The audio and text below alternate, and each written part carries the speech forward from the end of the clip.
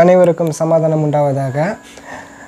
உங்களுக்கு ஒரு குட்டி கதை சொல்கிறேன். அந்த கதையை கேட்டு முடிஞ்ச பிறவே உங்களுக்கு அந்த கதையினுடைய அர்த்தங்கள், அதில் இருக்கிற மறைஞ்சிருக்கிற நிறைய விஷயங்கள் உங்களுக்கு புரியும்.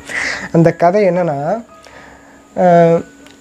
ஒரு அப்பா அவருடைய இறப்புக்கு முன்னாடி அவங்க அப்பா கொடுத்த ஒரு 200 வருஷம் பழமையான ஒரு வாட்சை தன்னுடைய மகனுக்கு கொடுக்குறாரு. அந்த மகன்கிட்ட என்ன சொல்லி கொடுக்குறாருன்னா, இந்தாடா மகனே, இந்த வாட்சு என்னுடைய அப்பா, அதாவது உனக்கு தாத்தா எனக்கு இதை கொடுத்தாரு. இந்த வாட்சு வந்து 200 வருட பழமையான ஒரு வாட்சு.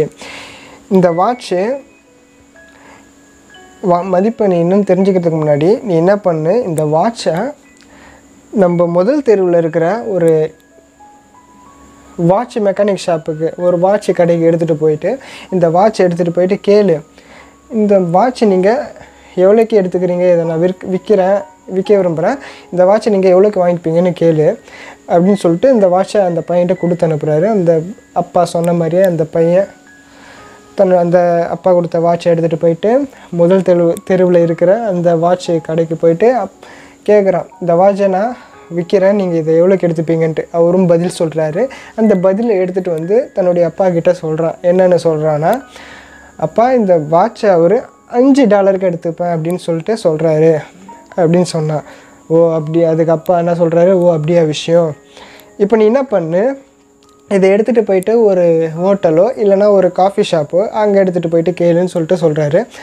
அந்த பையனும் எடுத்துகிட்டு போயிட்டு அந்த வாட்ச் எடுத்துகிட்டு போயிட்டு கேட்குறான், ஒரு காஃபி ஷாப்பில் கேட்குறான், இந்த வாட்சை நான் கொடுக்க விரும்புகிறேன், நீங்கள் இதை எவ்வளோக்கு எடுத்துப்பீங்கன்னு கேட்குறான். அந்த காஃபி ஷாப் ஓனரும் பதில் சொல்கிறாரு. அந்த பதிலை அதே மாதிரி எடுத்துகிட்டு வந்து அப்பா கிட்டே சொல்கிறான்.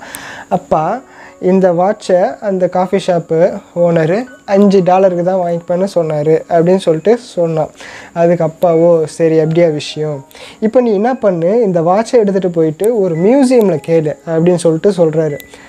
அப்பா சொன்ன மாதிரியே அந்த பையன் என்ன பண்ணுறான், அந்த வாட்சை ஒரு மியூசியமுக்கு எடுத்துகிட்டு போயிட்டு கேட்குறான், இந்த வாட்சை நான் விற்க விரும்புகிறேன், இந்த வாட்சை நீங்கள் எவ்வளோக்கு எடுத்துப்பீங்கன்னு சொல்லிட்டு சொல்கிறான். அவங்களும் பதில் சொல்கிறாங்க. அந்த பதில் எடுத்துகிட்டு வந்து ஆச்சரியமாக, வியப்புடன், எப்படி சொல்கிறது, ஒரு எப்படி ரொம்ப அதிர்ச்சியாக ஆச்சரியமாக எடுத்துகிட்டு வந்து அப்பா கிட்ட இந்த எப்படி சொல்கிறது, அந்த ஃபேஸ் எல்லாமே ரியாக்ஷன் எல்லாமே வேறு மாதிரி இருக்குது. டோட்டலாக எப்படி சொல்கிறது, ரொம்ப ஹாப்பியாக எடுத்துகிட்டு வந்து சொல்கிறேன். அப்பா, இந்த வாட்சை நான் மியூசியமில் எடுத்துகிட்டு போயிட்டு கேட்டேன், அவங்க என்ன சொன்னாங்கன்னா $1 மில்லியன் கிட்ட தரேன்னு சொல்லிட்டு சொன்னாங்கப்பா அப்படின்னு சொல்கிறான்.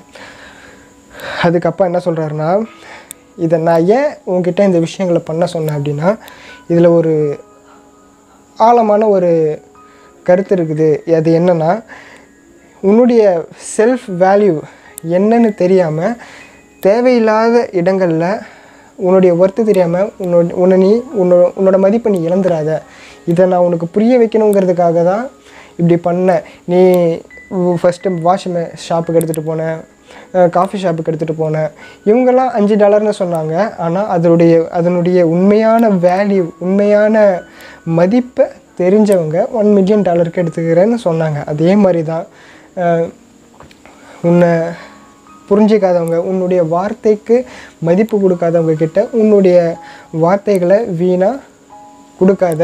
உன்னுடைய ஒர்த்து என்னன்னு நீ ஆழமாக தெரிஞ்சுக்க, அதுக்கப்புறமேலு நீ என்ன பண்ணுறன்னு தெளிவாக பண்ணுன்னு சொல்லிவிட்டு அவங்க பையனுக்கு அவங்க அப்பா ஒரு புத்திசாலித்தனமாக ஒரு அட்வைஸ் சொல்கிறாரு.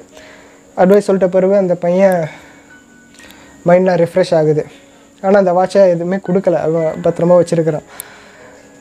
இதில் இருந்து என்ன சொல்ல வரேன்னா, இதில் நிறைய அர்த்தங்கள் இருக்குது, நிறைய மெசேஜஸ் இருக்குது. அது உங்களுக்கு நான் அந்த கதையை சொல்லும்போதே உங்களுக்கு புரிஞ்சிருக்கும். அந்த மாதிரி தாங்க நான் சிம்பிளாக சொல்கிறேன். நீங்கள் ஒருத்தவங்களுக்கு அட்வைஸ் பண்ண போகிறீங்க, அவங்க அந்த அட்வைஸை கேட்குறதுக்கு தகுதியானவங்களான்னு நீங்கள் கொஞ்சம் முன்னாடி யோசித்து பார்த்துட்டு அவங்களுக்கு அந்த அட்வைஸை சொல்லுங்கள். அட்வைஸ் சொல்கிறது ரொம்ப ஈஸின்னு எல்லாருக்குமே தெரியும். ஆனால் அந்த அட்வைஸை கேட்குறதுக்கு அவங்க தகுதியானவங்களான்னு ரொம்ப நீங்கள் கவனித்து சொல்லுங்கள். ஏன்னா அட்வைஸ் கேட்குறவங்க கேட்டுட்டு பின்னாடி போய்ட்டு என்னென்னு கமெண்ட் அடிப்பான், இவங்களுக்கு வேறு வேலையே இல்லைப்பா, அட்வைஸு என்கிட்ட வந்து சொல்லிக்கிட்டு இருக்கிறாங்க அப்படின்னு சொல்லிட்டு விமர்சிப்பான். தேவையில்லாத விமர்சனம் நமக்கு தேவையில்லை. தேவையில்லாத இடங்களில் உங்களுடைய பணத்தையோ உங்களுடைய உணர்வுகளையோ அல்லது உங்களுடைய மதிப்பையோ இழக்காதீங்க. தேவையில்லாத இடத்துல நீங்கள் எந்த ஒரு விஷயமும் செய்யாதீங்க. உங்களுடைய ஒர்த் என்னன்னு நீங்கள் அதை ஆராய்ஞ்சு நீங்கள் உங்களுடைய செல்ஃப் வேல்யூவேட், உங்களுடைய சுய மதிப்பை நீங்களே புரிஞ்சு நடந்துக்கிறது ரொம்ப நல்ல புத்திசாலித்தனமான ஒரு விஷயம். இந்த வீடியோவை பார்த்ததுக்கு நன்றி, ரொம்ப நன்றி. இந்த வீடியோ உங்களுக்கு பிடிச்சிருந்ததுன்னா லைக் பண்ணுங்கள், ஷேர் பண்ணுங்கள். மறக்காமல் எனக்கு சப்ஸ்கிரைப் பண்ணி பக்கத்தில் இருக்க பெல் ஐக்கான் கிளிக் பண்ணிக்கிட்டிங்கன்னா நான் அடுத்தடுத்து போஸ்ட் பண்ணுற வீடியோ உங்களுக்கு நோட்டிஃபிகேஷனில் காட்டும். ரொம்ப நன்றி.